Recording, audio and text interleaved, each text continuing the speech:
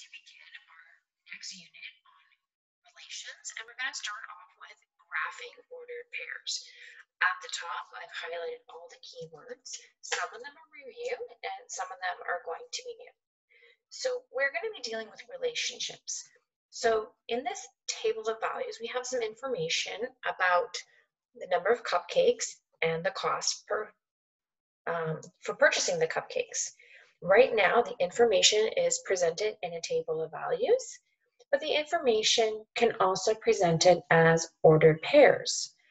And it's going to look like this. It's going to take on the form of a number and a comma and another number inside the brackets. So in this case, we have the number 1 represent the first number always represents the numbers in the first column, which is 1, and the cost is 1.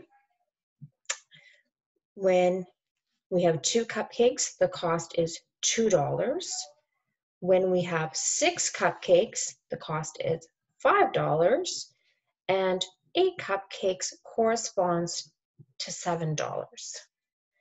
Now, once we have this information in ordered pairs, it's sometimes more difficult to see the relationship between the numbers.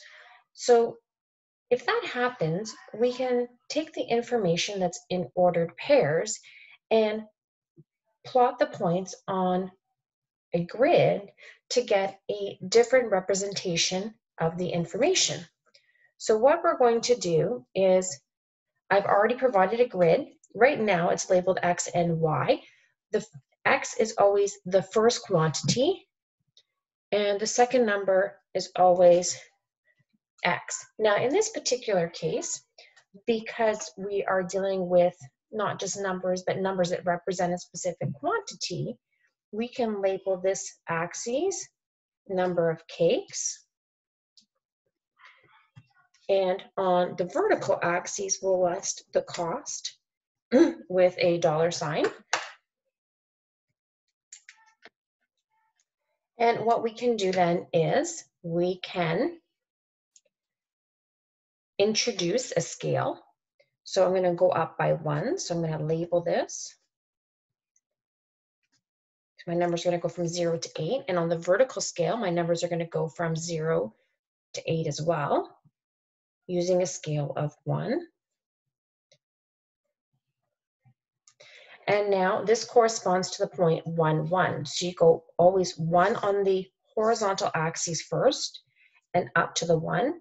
And there's our first point. The second point, 2, 2. So you start with 2 on your horizontal axis and move up 2 on the vertical. We jump to 6. So it's going to go from 6 up to 5 and from 8 up to 7. And now we have a graphical representation. We are not going to connect the points at this time. Okay. Now in this example, all the numbers that we are dealing with are positive. This is not always going to be the case. Sometimes we're going to be working with ordered pairs that involve negative numbers.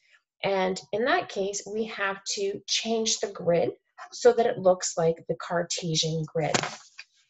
The Cartesian grid, you've seen this before, okay, has a x-axis, which is like a number line with negative numbers, 0 up to positive numbers, and the y-axis is like a vertical number line, again, starting at 0, going up, and then negative numbers.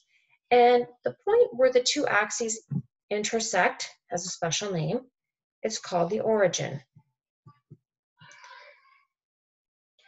Now, you can see that there are 4 different sections to our Cartesian grid, and they are called quadrants. So this one up here is called quadrant number 1, and you actually go in a counterclockwise orientation, and this is number 2, this is quad number 3,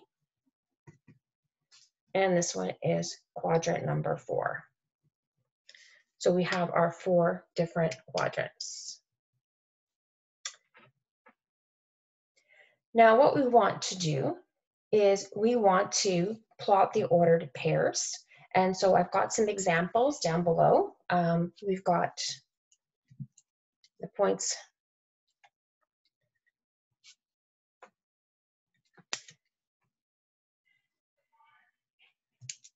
It's just like being in real class when I have to fiddle with the camera.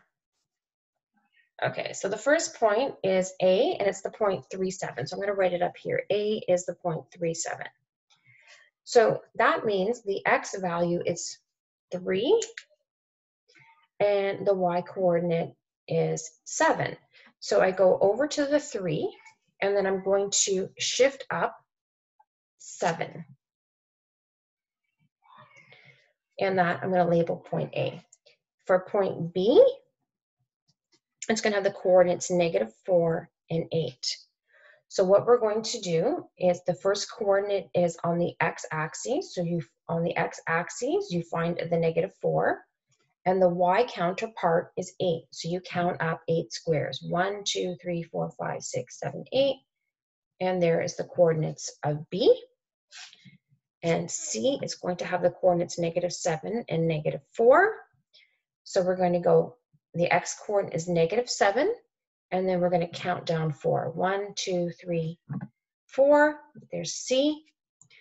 And D, we're going to do the coordinates 8 and -9. And so we're going to go over to +8. And we're going to go down 9 squares. And that is point D. And that is graphing points or ordered pairs on the Cartesian grid. What you have to remember is that the first number always represents the x-coordinate, which is your x-axis, so moving left and right. And the second number is your y value, which is your vertical up and down. And it's always going to be that way. So think about it this way. Before you move the ladder left and right, you move the ladder left and right before you are actually able to go up and down the ladder.